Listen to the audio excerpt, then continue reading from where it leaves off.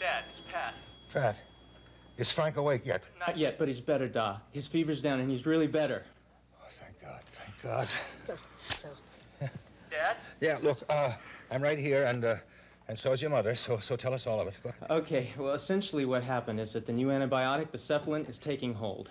His fever went down during the night, and he's breathing a lot easier. I was with him until just now. He's still unconscious, but I think he's changed it, Dad. I really think he's gonna make it. Oh, bless you, Patrick, and bless Ed Coleridge. He's come back to us. Yeah, that's what Mary says. I just sent her home with Dee. They were up here half the night. Mary came in around midnight, and she sat and talked with Frank while he was still fighting to live. She was telling him about the kids putting campaign posters up in the back of the church, and we both got to laughing so much I thought he'd have to open his eyes. Listen, he must have heard her, thank God. Oh, and how was Delia? Oh, she's very happy, but, you know, kind of shaky. She's tired and she's scared. I'm sure she just doesn't want to get her hopes up. Oh, poor child. Well, we'll put her right to bed. Yeah, listen, Patrick, when do you get off? Because we got to celebrate. I'm off duty in a couple hours. Mary was talking about getting a big breakfast up for everybody. Scrambled eggs with ketchup and all the leftover potato salad she can find. There'll be no leftovers this beautiful morning. We'll have ourselves a real treat. Terrific. Well, I'm going to get back to Frank now, so I'll see you later. Yeah, listen, Pat, give Frank our love, will you? Right. I will. Oh, darling. John. Oh, you know what I feel like doing? What? I feel like marching right in there and telling little John. Go dance him around and sing him a good song and tell him his dad is coming back to him. God willing, he will be. It wasn't his time, John. No? If he had the strength to fight till they found that antibiotic, he's going to make it the rest of the way. Can you imagine? What? Just imagine when he wakes up. What? Won't it be something? Telling him about all the days that he's missed. We'll have to talk in shifts. Yeah, but to think of him hearing us again. Every step of his getting better is going to be a miracle. Oh, but right now, all I can feel is the joy of the world. The fact that he can take an easy breath. You know something, lady? I'm gonna have the strength of 10 men today. I'm going to hold you to that. Oh. Because there's lots around here that needs catching up on. Oh. But right now, What? we'll give ourselves a royal breakfast. Good idea. Come on, let's go on down. And we'll have muffins and jam, huh? Ah, yes. And ham and eggs. And fried potatoes. Good, and porridge. And sausage and a bit of our best in the coffee, yeah? And pig's feet, cold meat, dumplings boiled in a sheet, mockingbirds and ostriches and ginger beer and tea. I'm a darling.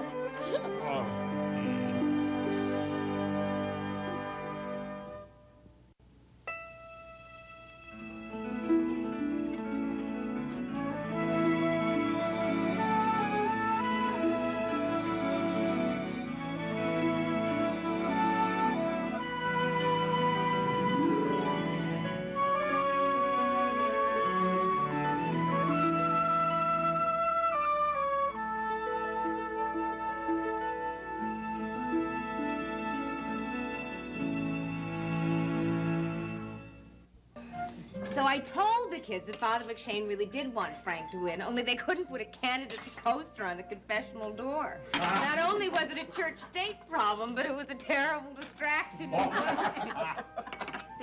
till Frank is that one, huh? Last night, I almost thought he could. Listen, Pat, when do you think Frank will wake up? Well, it's kind of hard to say. Once the pneumonia's cleared up, though, he could come around any time. Oh, I want to be there when he does. Oh, John, let's both be there to welcome him. Well, we'll try. But if he decides to wake up before we get there, we're out of luck, right? So, Pat, it looks like he's really going to make it this time, huh? His chances are real good. But a full recovery from the paralysis, that's where we run into the unknowns. Well, Frank can run the campaign from his own hospital room. The physical therapist over there could get a stone to move. I've seen it. You wouldn't believe how many different ways there are of waking up a muscle. And in January, he's going to stand up, raise his right hand, and take that oath of office. I know it for sure. Hey, tell me something. Where do you get your energy? I mean, at this hour of the morning without a wink of sleep. Tell me that. I believe it's in the genes. Well, I should hope so. Do you want to go upstairs and take a couple of hours rest? Delia, close your eyes the minute you hit the bed. I'd have to run around the blocks 5 or 6 times before I could go to sleep. Adrenaline. That's what keeps all the Riverside interns on their feet for 20 hours at a stretch. Adrenaline and coffee. A cup of each. We're coming up. Bob, you want some more? Oh, no, Johnny, not to me. Thanks. No. Hey? Oh, that's the first meal I've enjoyed since Frank's accident. I want you to be finishing those eggs that are on that plate, because the family does not finish what's on the table. I have to be going out and inviting strangers in. From... You. Maybe you just say that to me and everybody has dinner here. Oh, well, you, Bob, and my boy, Frank, have such good appetites that it's one of the small pleasures of my life to be feeding them. Here's to the day Frank's back at this table. Ah. We love him. And we're going to have him back with us soon. I'll drink to that. Cheers.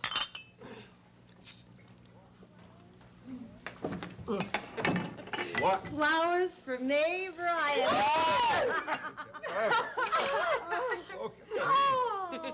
Oh, Faith, darling. Oh, How did you know that I wanted every single one of these today? I had a feeling. Oh. Johnny, Dee's got to see this. I'm going to go get it. All right, bring it out. Oh, roses. Oh, look, everyone smell them, smell them. Mm. Oh, have you ever seen so many beautiful flowers and lying there like they just fell from heaven? you should have seen the look on her face when they did. Faith, I will never forget it. Come on, we've got to get some of these things into water. good idea. John, help us. All right, I'll help We you. need those vases, I'll the lend big a hand. vases that are behind the bar. Faith. You're a lovely, sweet child. Thank you. Thank you. Hey, where can we put these in? Oh, pictures. Yeah. Where did you ever find so many flowers? Well, in the backyard and Mr. Divicky's shop. I asked him for white roses, and when I told him about Frank, he just piled flowers on flowers. He said he knows about Maeve and flowers. I guess you know better than anybody. Well, Maeve is responsible for my green thumb. Dad was right. You were very sweet to do this. I just wanted to share some of your happiness about Frank. I didn't like to make predictions, but I think Frank is going to regain consciousness today. After I get a couple hours of sleep, I'm going to go back over there and check on him. I'd love to be there when he comes around. I was beginning to wonder if he ever would. Isn't it incredible, Faith, the way he hung on? You know, I was so afraid they wouldn't find the right antibiotic. Would you like for me to call you when he's close to waking? Yeah. You know, it'd really mean a lot to me to be able to be there with your family and everything. I think you should be. Are you on duty this weekend? No, just this morning. You can get me at home anytime, though. Oh, Pat, I forgot. I promised Bucky I'd go out on the houseboat with him. Oh, when you be back? Well, not till tomorrow. I'm really sorry. I guess it can't be helped. Yeah, I guess not. I've got to see that houseboat someday with you. And Bucky, of course. It's really lovely. Yeah. Here. So many. Oh, and what a beautiful job the both of you have done.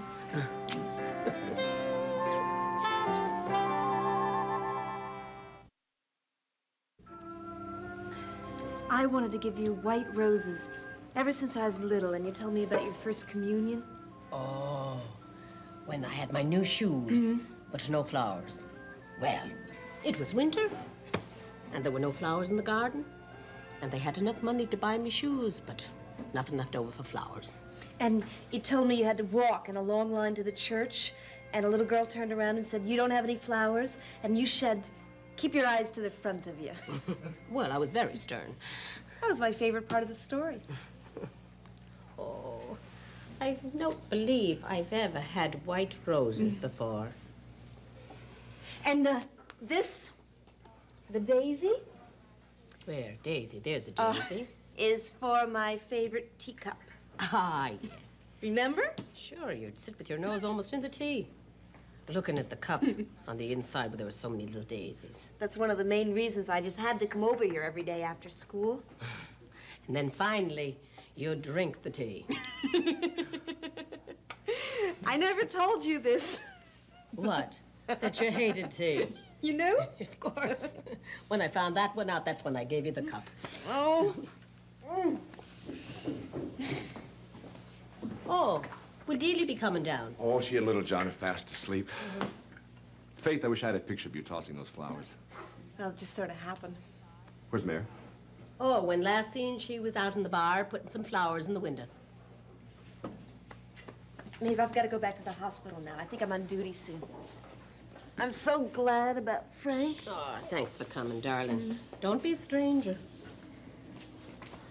Pat, I hope he wakes up soon. Oh, thanks. If I don't see you, have a good time. Yeah. Bye. Bye-bye, darling. Goodbye, hon. Okay. See you, Faith. Mary, there's no sense in going down to headquarters. Why not just sack out here?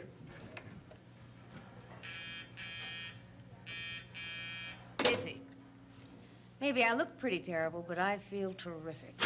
Come on, you look great. Just you were up last night. You need your rest. I'm not tired.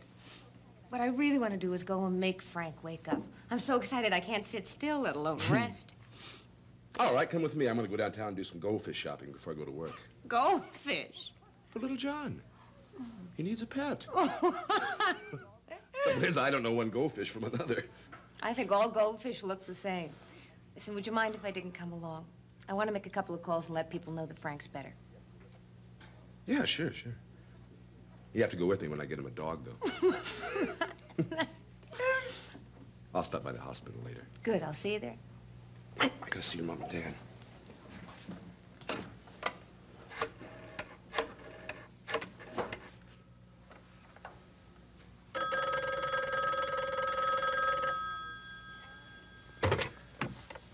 Ellie. Ryan. What are you doing up so early in the morning? Why was your phone so busy so early in the morning? Well, as a matter of fact, I was just talking to my editor. Wanted to know when I was going to turn something in on the Frank Ryan story. How's he doing today? Jack, he's better. His fever's down and Pat thinks the drug's really gonna work. Mary, I'm glad for you. And Frank, everybody. I bet the whole block's celebrating. Just about. What are you doing? Well, I just finished a huge breakfast and I'm on my way to campaign headquarters. Why don't you come down here and have a cup of coffee with me? I'd like to hear all the details. Okay. What's the matter? Just coffee and details, right? Right. Are you dressed yet? No, but I swear I'll be brushed and combed like a schoolboy by the time you get here. Hurry. Okay, bye-bye.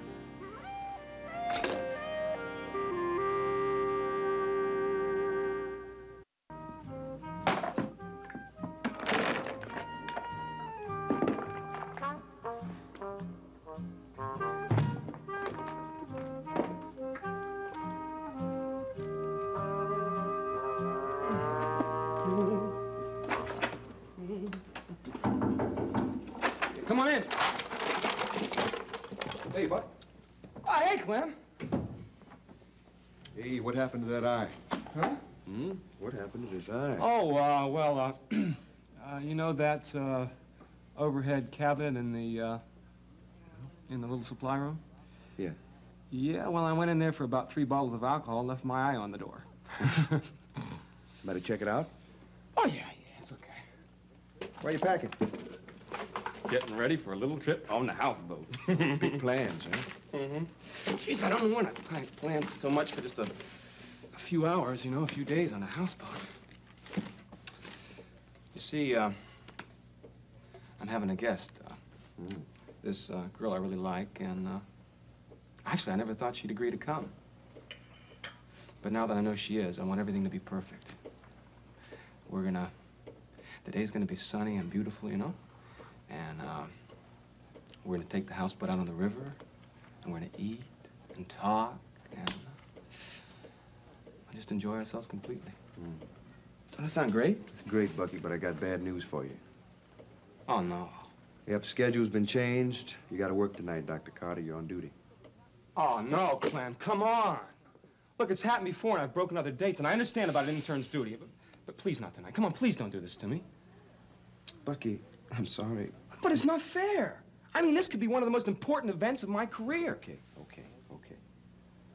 Now, you could take all the plans that you have, not change a single one of them, and just move them up a day. Move them up a week. No.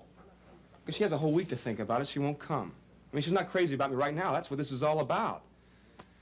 It's a chance for her to start liking me as more than a pal. If I don't have this time off, Clem, I'll be your pal forever. Oh, come on. Don't put yourself down like that. The lady will give you a chance. I think this was my last chance. Last chance. Well, under such extraordinary circumstances, I guess I'll have to make one of my rare exceptions, and I'll find someone else. Hey, from the bottom of my heart. Thank you. Hey, look, anything I can do for you. Just say the word, okay? Well, just you and your lady have a beautiful evening. I don't know what'll happen. Beautiful. But, things have got to look up, huh? Okay. See you, buddy. Yeah, see you, baby.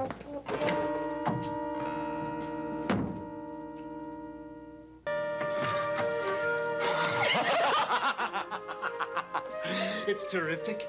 It really is. Oh, thank you. I wish I had some champagne or flowers or something to sort of mark the occasion, but all I could come up with was this. It came on a bottle of detergent. I love it. And I managed a pot of coffee. Ah, have you got a vase? How about an olive jar? Oh, perfect. We will have a centerpiece for our breakfast. I brought you some of our own party. My mother's best. Biscuits. Bring the butter. Right. So, tell me all about it. Well, when you and Jumbo dropped me off, I was just going to go in and look in on him. But Dee and Pat were there, and I couldn't bear to leave them. So we took turns looking at Frank and talking to him. And around 3 or 4 o'clock in the morning, his temperature subsided, his breathing got easier, and he was better. So he's out of the woods, as far as their pneumonia's concerned. That's what they think. And what do they think about, well, the rest of it? He's not going to be paralyzed, Jack. You're not even a little worried? No, I believe he's going to get well. If you were afraid, would you tell me? Yes, I'm not. It's a kind of faith, Finelli. I'm trying to be honest with you. I haven't had much sleep since the accident happened. And when I do, I wake up every hour on the hour, trying to remember something. Something good, something bad? I don't know. Something terribly important. Maybe that was my fear for Frank. Maybe. Maybe I was just trying to think of the right drug for him. Sometimes you do appear to be convinced that you have all the answers. Now, I have something to tell you. What? I have never, in all my life, tasted anything like these biscuits. I know you've had at least a dozen for breakfast, but I want you to taste just this one. Huh? Open.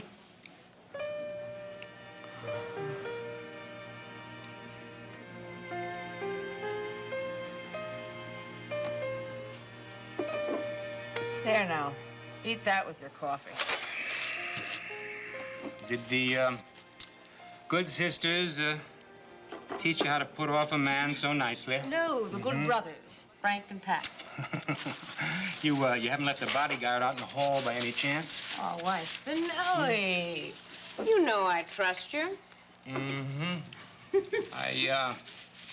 I thought you did. Mary Ryan, I don't get it. Don't you? You're not gonna play games with me. Come on, I'm too old for this kind of nonsense. I'm not. You want me to go through the whole ritual, don't you? You want me to bring you a wilted gardenia on Saturday night and sit around in the parlor with your parents and listen to the phonograph? We have to make out in the balcony at the movies, then have a hamburger when that's not at all we wanted to do? Oh, I don't know. Tell me more. I don't believe it. You want to be courted. You've gotten lazy, Finelli. They've spoiled you. Who? Oh, the off-Broadway actress, the magazine writer, the blonde lady who works in the mayor's office. Who have you been talking to? To quote Jumbo, I got connections. Well, you you may have been misinformed. And besides, none of that has anything to do with you and me. And if I'm reading you correctly, what you really, honestly, genuinely want is some kind of step-by-step mating ritual. The steps are what make it fun. Tell me you don't mean it. Oh, I mean it.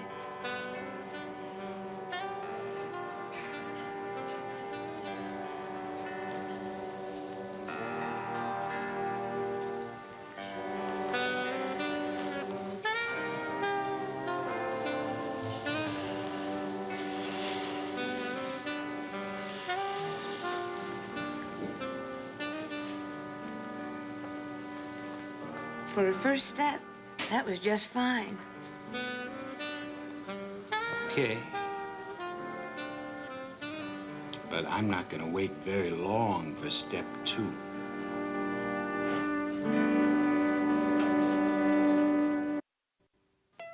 In Port Charles, revenge is a priority, relationships are disposable, and good medical care is a necessity. Keep up with this fast-paced city with an all-new episode of General Hospital, weeknights at 10 on SoapNet.